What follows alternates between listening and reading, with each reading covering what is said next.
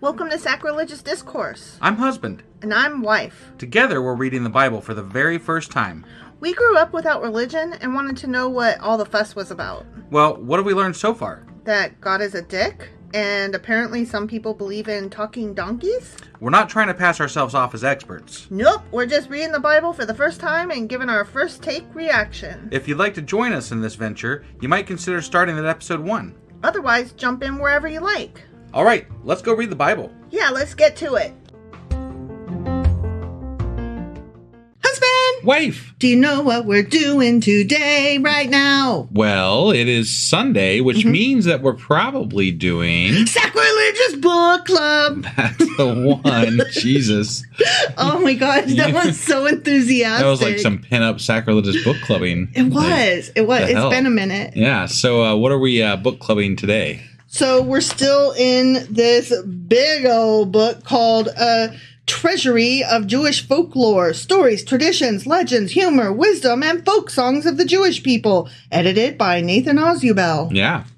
And, we're in, I forget what part it is, but it's over halfway through the book. It sure is. We're doing some folk tales.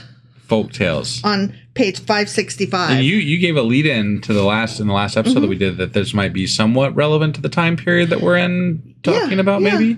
Relevant to the thing that we just read on yesterday. Okay. With regard to the Maccabees. Okay. That you found so confusing. Yeah, I did. Just for the record, I re-listened to our episode today and I still was confused. Oh my God. Okay. I'm just saying. Well, okay. Well, then maybe you'll hate this. Who knows? We'll see. We'll see. All right. So, you ready to do this? Yes, I am. All right, let's do it. Okie dokie.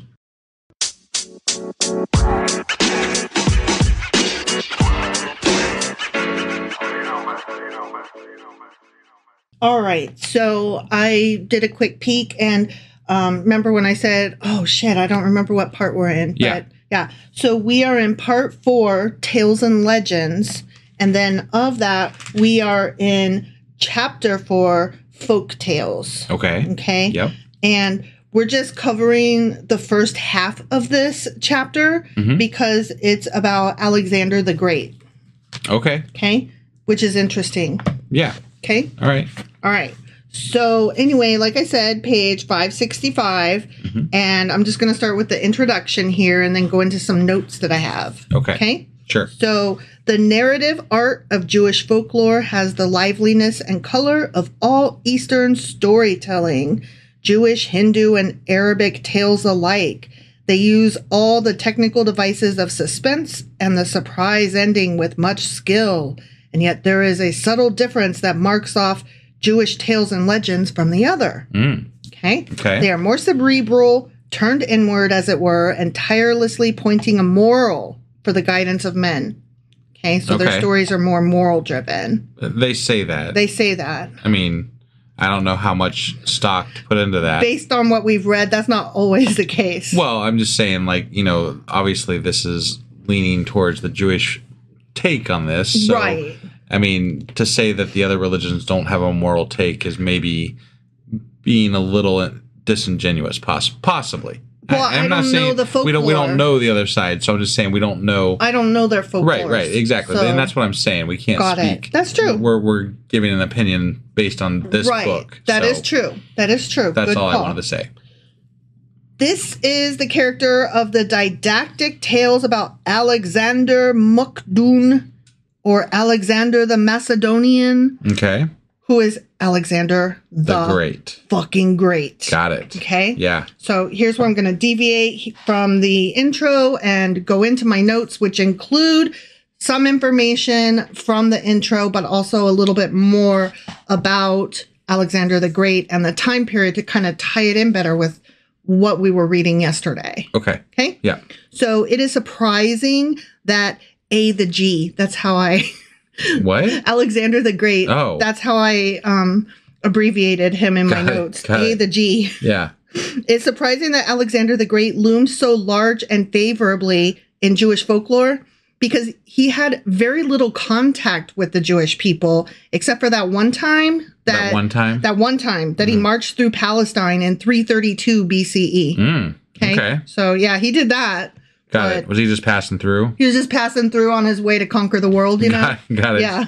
Took it down, whatever. Yeah, right. Until the age of 16, Alexander was tutored by Aristotle. Really? Right? Interesting. So crazy, like all the different people and things that like tie in together and that go together. Right. Like I have such a hard time when I'm studying, like in school, you only study one culture at a time. Yeah. And then you never come back to it when you study a different culture the next semester, right? And the teacher and the history books, like they never put those things side by side and tell you these things were happening in different parts of the world at the same time. Sure.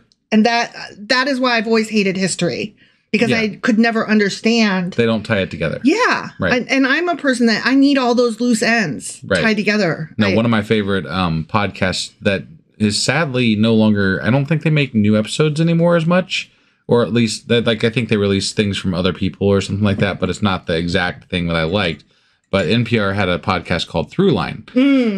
I loved that podcast because they would talk about a current issue through the lens of all of history, essentially. Like they would tell you about that incident, that thing, starting from where it all originated from through current day.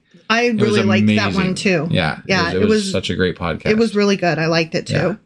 So this upbringing, being tutored by Aristotle and his education contributed to his popularity because Hellenism and other Greek culture things had been infiltrating steadily into Jewish life since the pre-Maccabean era, which, I mean, that makes sense because that's what we were talking about yesterday.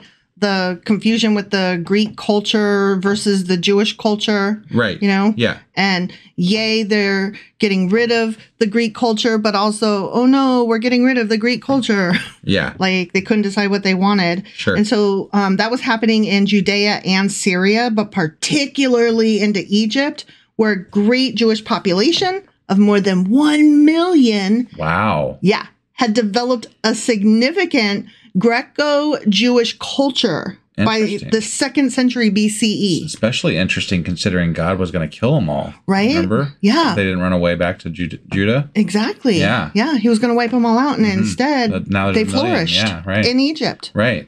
Crazy how that worked. Yeah. Thus, Greek legends about Alexander the Great found an eager audience among Hellenized Jews.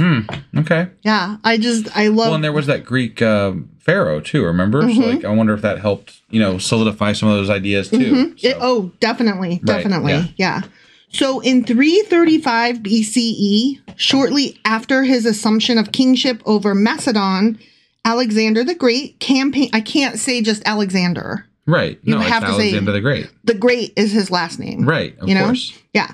He campaigned in the Balkans and he marched all over the damn place. Right. Okay. Yeah. Gaining control of some countries and then destroying others. Okay. So if he couldn't make them bend to his will, he just basically bombed them, whatever. Right. So in 334 BCE, he invaded the Persian Empire. Ooh. Yeah. And he began a series of campaigns that lasted for 10 years. Wow. Yeah. Following his conquest in Asia Minor. Right. Sorry. Yeah. Alexander the Great broke the power of Persia in a series of decisive battles. Okay. So, I mean, he was kicking some ass. He's pretty great. He was pretty great. I mean, for, that's what I hear. Military person. Yeah. Yeah. So after the fall of Persia, the Macedonian Empire held a vast swath of territory between the Adriatic Sea and the Indus River. Okay. It is funny to me, though, that we know him as Alexander the Great, and he apparently was very well thought of by Israelites, which kind of translates into Western culture. Yes. So, that idea that he was great from them is maybe why we think of him as. But, if you're Persian, if you were from that part of the world or Asia Minor, he wasn't maybe so great. Maybe he wasn't so great. Yeah. Exactly. Right. He wanted to reach the, quote, ends of the world and the great outer sea. Okay. Okay. So he invaded India in 326 BCE. Damn, he made his way around the world. Oh, he did. He did. He achieved there a very important victory. Okay. Yeah. So, yeah, he was sticking his dick everywhere. Yeah. You know? Right. Due to the demand of his homesick troops, he eventually turned back and later on died in 323 BCE. Okay. In Babylon, the city of Mesopotamia that he had planned to establish as his empire's capital. Okay. Which I thought that was interesting. Yeah. Right? Like, we're literally in the place that we've been reading about. Yeah. Okay. Alexander's death left a series of military and mercantile campaigns unfinished. Like, he had all these great plans that just kind of fell through when he died. Right. These would have begun with a Greek invasion of Arabia. Wow. Yeah. Wow. In the years following his death, a series of civil wars broke out across the Macedonian Empire, eventually leading to its disintegration. Huh. So he was the only thing holding it together. Right. And then when he died and all his plans everything crumbled. fell apart. Yeah.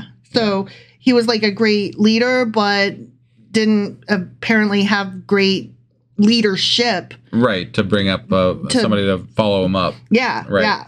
So his personality appealed to the Jewish community for multiple reasons, which I have listed here. Okay.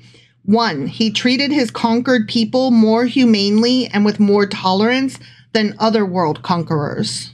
Okay. Yeah. So that's kind of cool. Right. Like, as long as they bent and let him be in charge. Yeah. Then he was like, all right, cool. Go about your business. Do your thing. Sure. Number 2, he allowed Jewish life to continue undisturbed as long as they just let him have world domination. Like, literally. I mean, fair enough. Right.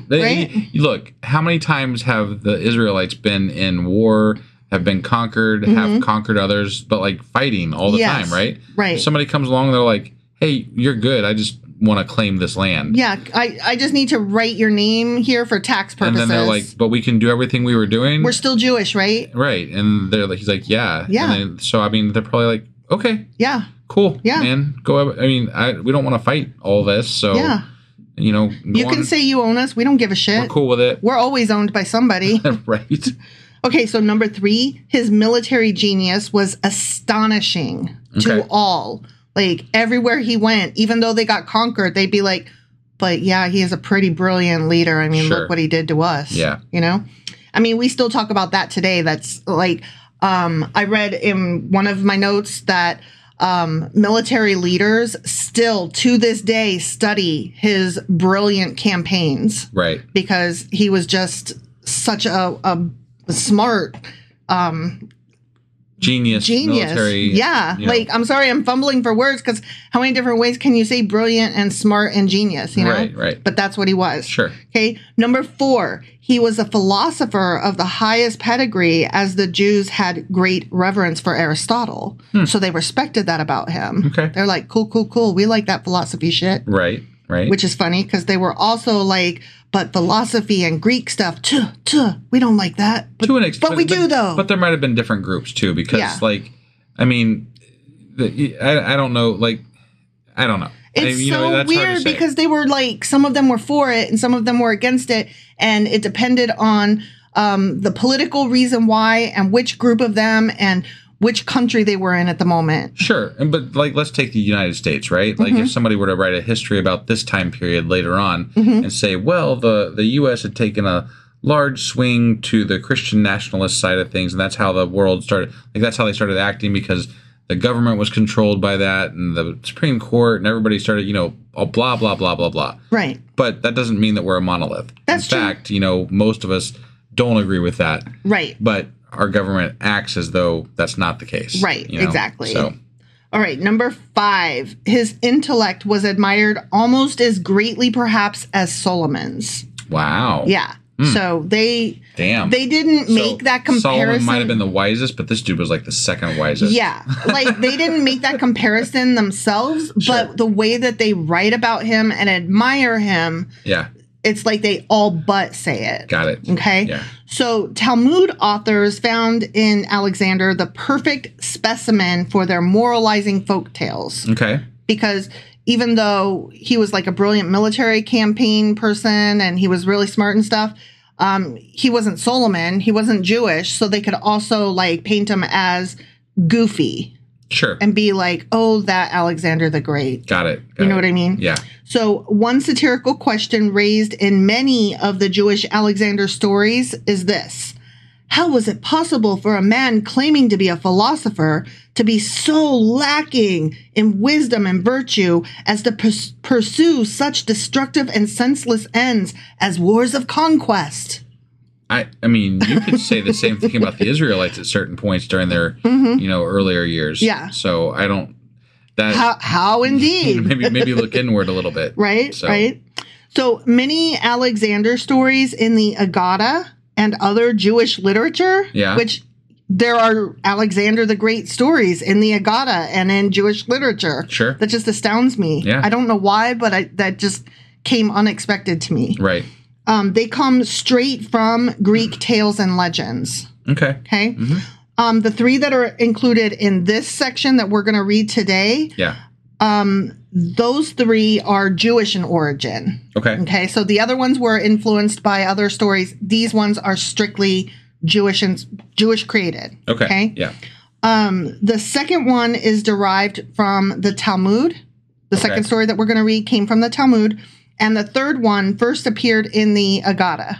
Okay. Okay. Mm-hmm. So now we're going to get into these stories, and they're all pretty short. Okay. And none of them are too brilliant. I just thought that makes for a natural breaking point in the chapter to talk about Alexander the Great and then read those three stories, and then we'll do the other ones next book club. Okay. Okay, that are not Alexander related. Sure.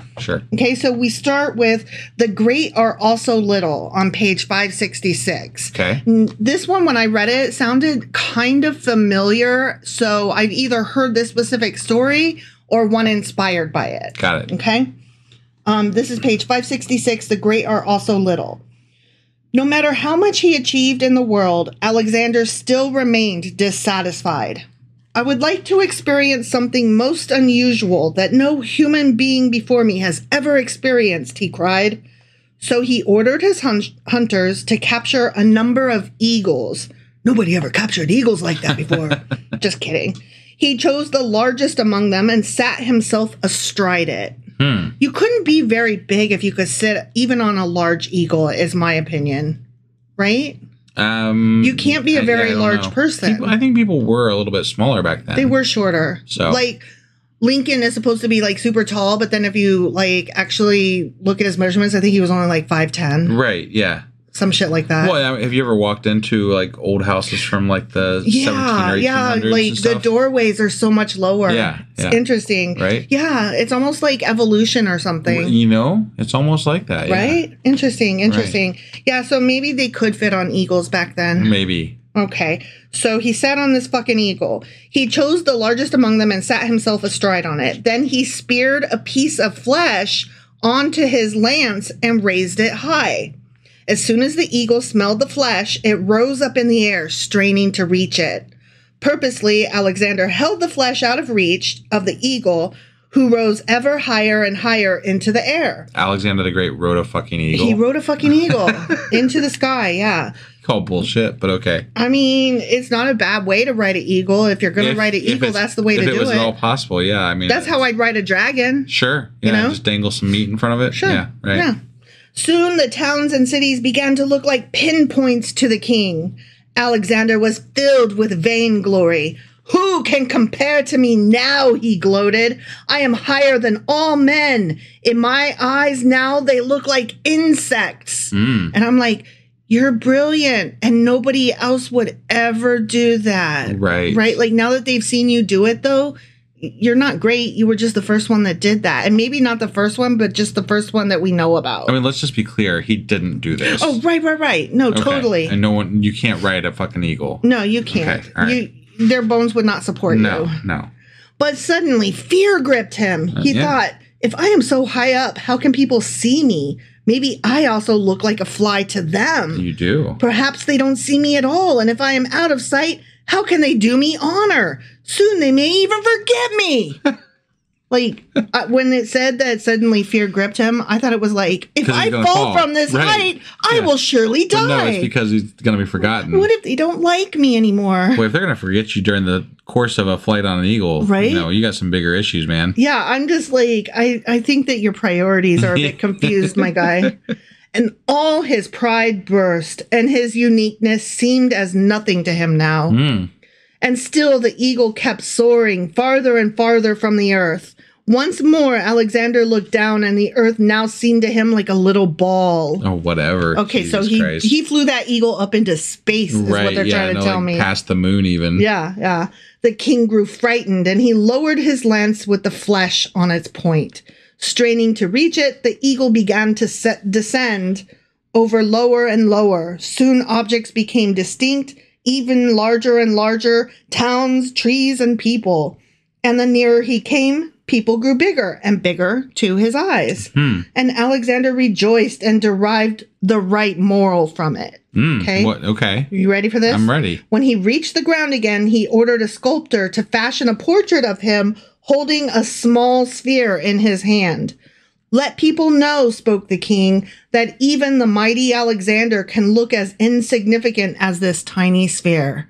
Well, that is the good moral, but I don't think if they see you holding that, what that looks like is you saying, I was bigger than the world for a minute. Right. The world was as nothing but a little ball while I was high in the sky. Yeah. Like, I somehow think that maybe... Or like, I hold the world in the palm of my hand. Right. That kind of thing. Yeah. I'm like... I hear your words, but your picture that you're asking to be painted doesn't match. Right. I maybe think you didn't get the right moral. Right. Yeah. That's just my opinion. Sure. Okay. So the next story begins on the next page, 567, and it's called The Lord Helpeth Man and Beast. Okay. And I liked this one. Okay. Yeah. During his march to conquer the world, Alexander the Macedonian came to a people in Africa who dwelt in a remote and secluded corner in peaceful huts and knew neither war nor conqueror. They led him to the hut of their chief, who received him hospitably and placed before him golden dates, golden figs, and bread of gold. Okay. Do you eat gold in this country? Asked Alexander. I take it for granted, replied the chief, that thou wert able to find eatable food in thine own country. For what reason, then, art thou come among us? Your gold has not tempted me hither, said Alexander, but I would become acquainted with your manners and customs. So be it, rejoined the other. Sojourn among us long as it pleaseth thee. Okay. At the close of this conversation, two citizens entered as to their court of justice. The plaintiff said, I bought of this man a piece of land, and as I was making a deep drain through it, I found a treasure.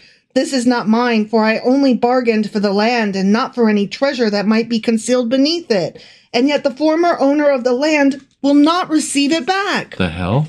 The defendant answered, I hope I have a conscience as well as my fellow citizen. I sold him the land with all its contingent as well as existing advantages, and consequently the treasure inclusively. Wow, this is a very honest people right? that he came across here. Yeah, they're very nice to each other. Like, they're going to court to fight over who gets the gold, not me. Right? Yeah. It reminds me, there was this episode of The Simpsons where Lisa and Bart were arguing over who loves Homer more. And at first you're like, oh, that's cute. They're like, you're thinking that they're going to be like, I do.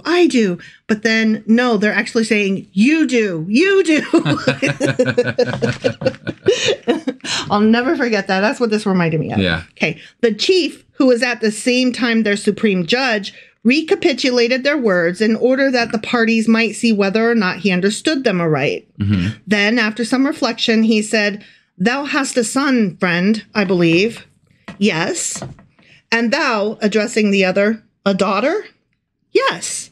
Well then, let thy son marry thy daughter and bestow the treasure on the young couple for a marriage portion. Which I didn't like the arranged marriage bit. Right. But given customs back then and the time and what have you. And they were like, well, yeah, that's great. Alexander seemed surprised and perplexed. You think my sentence unjust? The chief asked him. "Oh, no," replied Alexander, "but it astonishes me." "And how then," rejoined the chief, "would the case have been decided in your country?" Right. "Ooh, to confess the truth," said Alexander, "we should have taken both parties into custody and have seized the treasure for the king's use." What? That tracks. That's a bit harsh. Like, why you bringing this foolish thing? I guess. Like, either y'all split the gold. Well, they would have been fighting to keep the gold, is the thing. Yeah. And so if they went to court over it, they would be like, solve this problem. Right. So, I mean, yeah, that tracks. Yeah. "For the king's use," exclaimed the chief, "does the sun shine on your country?" "Oh, yes." "Does it rain there?" "Assuredly." "Wonderful. But are there tame animals in the country that live on the grass and green herbs?" "Oh, very many and of many kinds." "Aye, then that must be the cause," said the chief. "For the sake of those innocent animals, the all-gracious being continues to let the sun shine and the rain drop on your own country, since its inhabitants are unworthy of such blessings." I liked that one. I was like, oh, damn. Right. Yeah. Basically, he's like, your people suck. Yeah. Like, it's I have amazing. a feeling that some, Alexander the Great, being a conqueror and all, wouldn't have much appreciated that, disparaging remark toward him. I don't know, because the way he's presented in this story in particular, like, he doesn't say he disapproves. Right. He was specifically asked, "Do you disapprove?" Yeah. And he's like, "No, actually, it's fine." Sure. Like, and they do refer to him as a philosopher, so maybe he was willing to take in new ideas. Yeah, I think that he was just like, wow, that's actually really cool. We would never do something like that. Right. Like, I think he kind of admired it. Sure. Like, that would never fly in my country. We'll never be like that. And I am going to, conquer you. Right. But still, cool. Good story, bro. Right. Okay, last one. Ready? This one is on page 568, and it's called The Acquisitive Eye. And I did kind of like this one as well. Okay. This one's more philosophy driven. Yeah. After he had conquered the entire world, Alexander started back on his journey home to Macedonia. On the way, he came to a stream. He dismounted, and taking out some salted fish he carried in his knapsack, he began to rinse them in the water before eating. At this, a remarkable thing happened. Upon touching the water, the fish became alive. I mean, that's not entirely surprising. Right. Like, that can happen. That can happen, yeah. But in this story, it is magic. Sure. Okay. Filled with amazement, Alexander threw himself into the stream and bathed in it. "Now I understand," he cried overjoyed, "that the water in this stream flows from paradise. Wow. I will wash my face quickly in it, and then I'll follow the stream, for it's sure to lead me to paradise." Barely had he finished washing his face when his eyes began to shine like stars. His face became radiant. His energies renewed. Wow. I need to swim in those waters. Where is this place? I don't know, but I'm hoping it would help me lose some weight. Right. Never before had he felt so happy. Quickly, he went up to the gates of paradise, but he found them closed.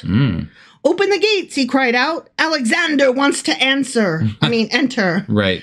Like, could you imagine, like, marching up to a gate and saying, "Your name wants to enter"? I mean, he was a conqueror, so maybe he just felt entitled to go into whatever. Trump would say it, like, referring to himself in the third person all the time. Sure. "Open the gate, husband. Wife wants in." Right. Like, what? Right.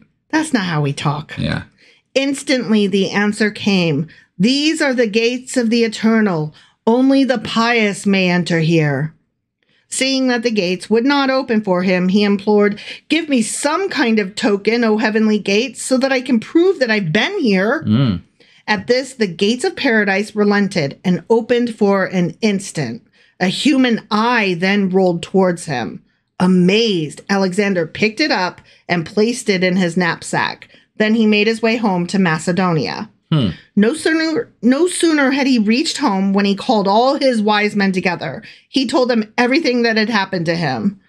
"What signifies the strange gift I received?" he asked. Yeah. "O king," replied the wise men, "place the eye in the scales and weigh it." "What for?" replied Alexander. "I can tell you beforehand that it weighs but little. I just carried it all the way home. It's a fucking eye." Sure. Just do it just the same, the wise men urged. In the other half of the scales, place a gold piece. Then we will find out which is heavier. The wise men know a thing. Okay. Yeah. Okay. You can tell they know what's happening. Sure. Okay. Then we will find out which is heavier. Alexander did as they asked. To his surprise, he found that the eye was heavier than the gold piece. He threw into the scales another gold coin. Still, the eye was heavier. Oh, man. He then threw in a whole handful of coins and ordered that all his gold and silver and jewels be thrown in. Mm-hmm. Still, the eye outweighed the treasure. Okay. Even were you to take all your chariots and horses and palaces and place them in the scales, the eye will still be heavier, said the wise men. That's one crazy eye. Right? Yeah. Right? Again, this is a philosophy story. Sure. No, okay? I know. Okay. How do you explain this? Asked the king. How is such a thing possible? Learn a lesson from this, O king, said the wise men. Know that the human eye is never satisfied with what it sees. No matter how much treasure you will show it, it will want more and still more.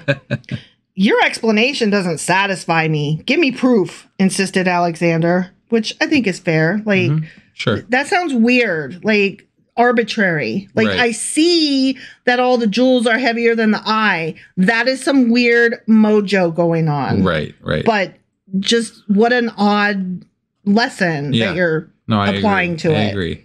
Very well, agreed the wise men. Have all your gold and treasure removed from the scales. Then place a pinch of dust in their place and observe what happens. Barely had Alexander placed a little dust in the scales when they tipped to the other end. Oh, man. For the dust proved heavier than the eye. Now I understand the meaning of your words and of what was in your minds, cried Alexander. So long as a man is alive, his eye is never sated. But no sooner does he die when he is as dust.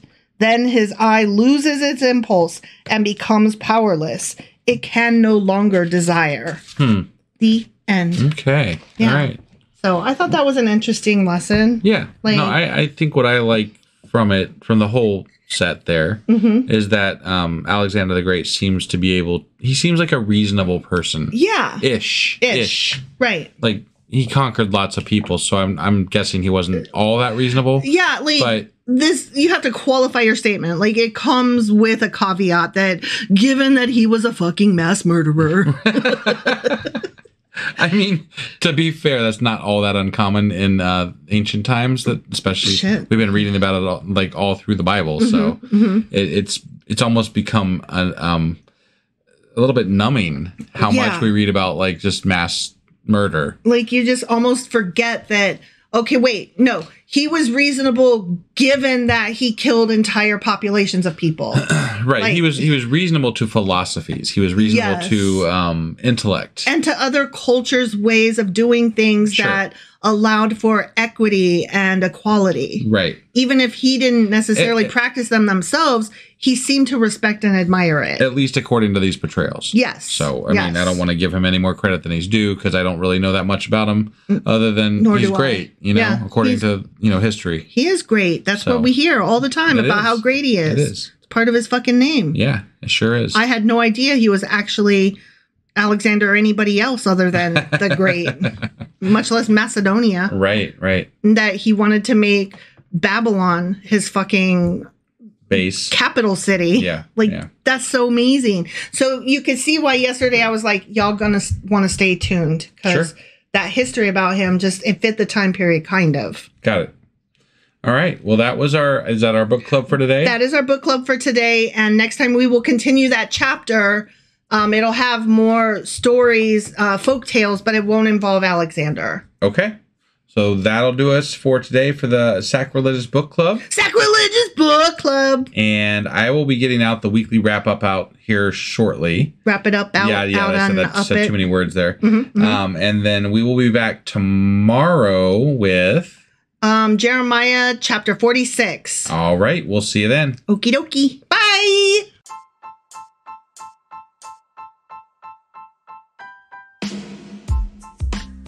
Hey, wife, I guess that's the end? But husband, that's just sad. It doesn't have to be. We are on lots of social media platforms like Twitter. Our handle there is sacrilegious_D. For D's nuts. Oh my God. Stop doing that. Anyway, we're also on Facebook, Instagram, and Pinterest. There's a link to all of our social media sites at our website. Ooh, we have a website? Yeah, it's sacrilegiousdiscourse.com, where you can also find a link to our merch shop. We have a merch shop? Yep, we have podcast-themed clothing, mugs, notebooks, and more, as well as an atheist and science-themed products. Wow, our fans should really go check that out right now. Definitely. They can get in touch with us by sending an email to sacrilegiousdiscourse@gmail.com. But before they do that, we could really use some help. Oh yeah? With what? Well, it's not free running the podcast, and we need some financial support in order to get better equipment, which will free up time so we can concentrate on our podcast and our fans. Okay, so what should they do? Head over to patreon.com/sacrilegiousdiscourse and sign up as a contributor on our podcast. Supporters there receive additional bi-weekly episodes that we record just for our Patreon members for as little as $2 a month. Also, we'd really appreciate it if you would like and subscribe on whatever platform you're using. And Apple Podcast reviews help us out tremendously. Like and subscribe. Leave an Apple review. Join us on Twitter. Support us on Patreon. That's a lot of instructions. Don't forget to say thanks. Thanks. Okay, bye.